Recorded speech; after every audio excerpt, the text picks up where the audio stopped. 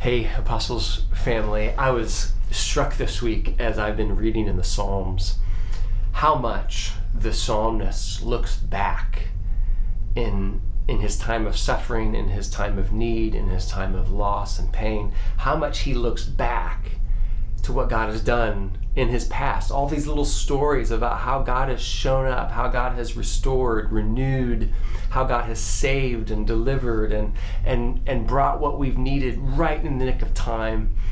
They always seem to have these stories because they're always paying attention to what God is doing in their life. What we need in this season is to begin to pay attention to what God is doing, to begin to tell our stories, to store up what God is doing so that when we're in other seasons of great need, when we're in other seasons of pain and hardship, we'll have this season to look back on. So it's not all going to happen now. Maybe some of you, your story has already happened. I know for some of you, God has been doing a lot of work because I've been hearing your stories. God has been showing up. God has been caring for you. God has been delivering you from great need. And for some of you, your story is going to happen. And we need to pay attention to what God is doing. And so here's three things that I would encourage you to do. One, pay attention. Pay attention to what God is doing. Don't be closed off. Don't be indifferent, but pay attention. Be mindful of how God is acting in this world. Two, make note of it. Write it down. Don't forget it, because you're going to need that story. You're going to need this story again when you're in despair, when you're in darkness, when you're in trouble, when you're in pain. You need to be able to look back on this and go, oh, God showed up in this season. God cared for me in this season. Three, I want to encourage you to make a video.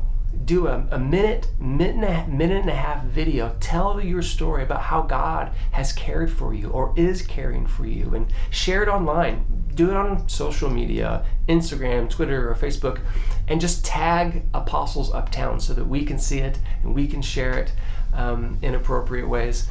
And if you don't have social media, or if you don't want to share it on social media, email me at john@apostles.nyc, john@apostles.nyc. Email me your story if you're comfortable with me sharing our church, maybe in a church service, or maybe in an email of how God is showing up in your life. We need to fight for joy in this season. And one of the ways in which we fight for joy is hearing other people give witness to how God is present and He's caring for us. He's not going to forsake us. He's not going to leave us behind. He's present and He's working in our world now. So I'm excited to hear your stories. I'm excited to gather this Sunday for Easter, and I'm praying for you guys.